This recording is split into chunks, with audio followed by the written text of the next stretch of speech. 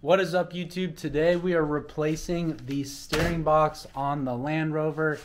I know it's been a long time since I've had a video, but there's just a lot of things going on. Anyways, the old steering box is leaking like a sieve. It is dropping all the fluid out of it. There's probably no more fluid left in it. So we're going to go ahead and take the old one out and put in this brand new one. We also did get a rebuild kit so we can rebuild the old one and have a backup for next time. But it'll be nice to have this brand new one. So let's get to it. The new steering box is a piece of art. The old one just for some reason just gave up and all of a sudden just started spewing out a bunch of oil, as you can see right here. So definitely the hardest part of this steering box is taking this nut off and then also popping off this steering right here. And that's going to be the hardest part. So bringing it off of this, taking the nut off, and then popping it off is definitely going to be the hardest part. Right now I got the nut off, so that's halfway through, and hopefully we can just slide this guy off, but I'm sure it's not going to happen. Alright, so probably the biggest or hardest part in my opinion is pulling off this little coupling right here. Spent probably about 3 hours doing it. I used hammers, you know, all sorts of stuff, and I couldn't get it to pop off.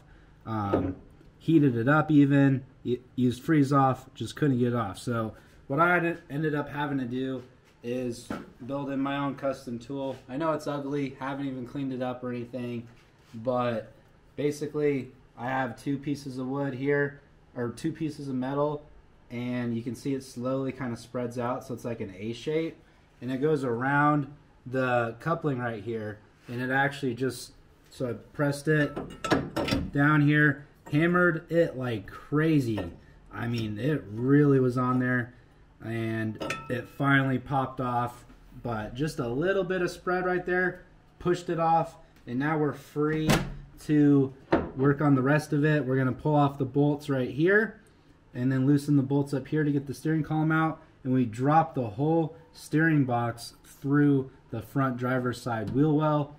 We've got the old one out. You can see it's still leaking oil, so this thing is a big giant mess. I'm glad we just have a brand new one.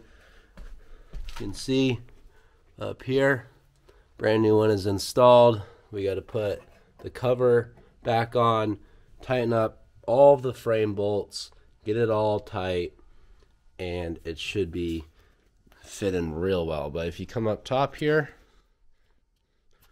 you can see everything fits up real nice with the bracket. These shims up here were extremely difficult to put on. The alignment was actually kind of fun. We had it at full driver on the steering wheel and made sure the steering box was locked out and the actual steering was locked out, and then we connected it, made sure it worked good, and then put it on the spline. So that was kind of fun. Coming inside here, see we have a giant mess of wires going everywhere, so this will be fun to get organized again and put back together.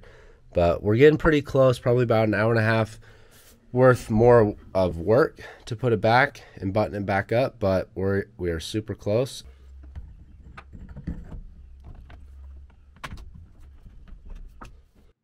Thank you, YouTube, for watching. I really appreciate it. We really enjoyed installing this new steering box. I kind of feel like it's a Porsche now, which is really exciting.